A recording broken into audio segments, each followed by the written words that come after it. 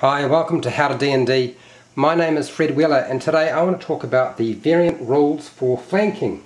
This is optional rules in the Dungeon Master's Guide. You can find it on page 251.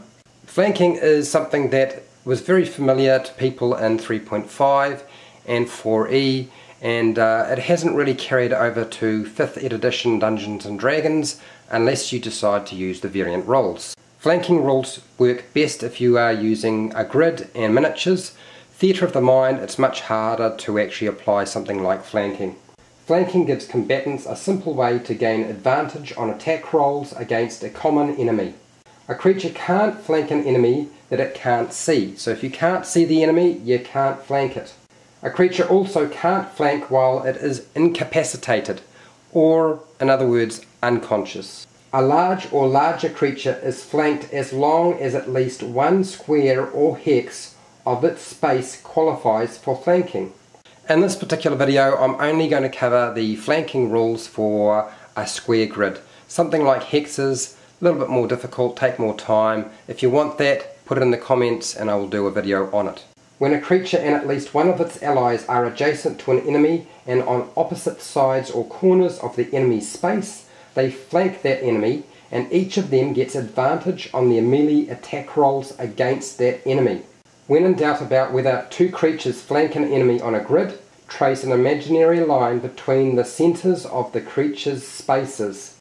If the line passes through the opposite side of or corner of the enemy's space, the enemy is flanked. So first we have the party. They're in a lair of some kind and they are fighting some skeletons. Now you can see there is a skeleton right here, and the paladin is facing off. Now the fighter could move up and flank that creature if it wanted to by moving directly behind the skeleton. So 5, 10, 15, 20. Moves there. So this is a flanking position.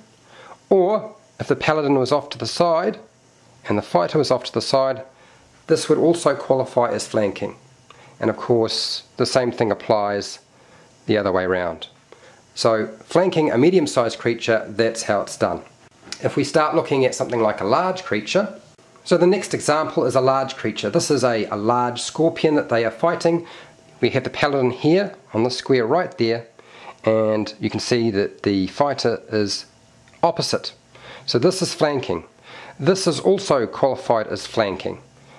And if you want to diagonally flank, you can. That would be classified as flanking also. And of course this exact reverse of that as well. That is considered flanking. In the case of a huge creature, flanking would look like this.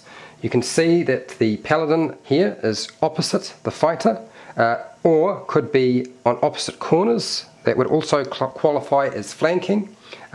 Flanking can also be qualified by being here. Even this can qualify as flanking. This is considered flanking. Now we have a gargantuan creature. This giant here is taking up 4x4 squares. So flanking works pretty simply. This is qualified as flanking here. That would qualify as flanking. That qualifies as flanking.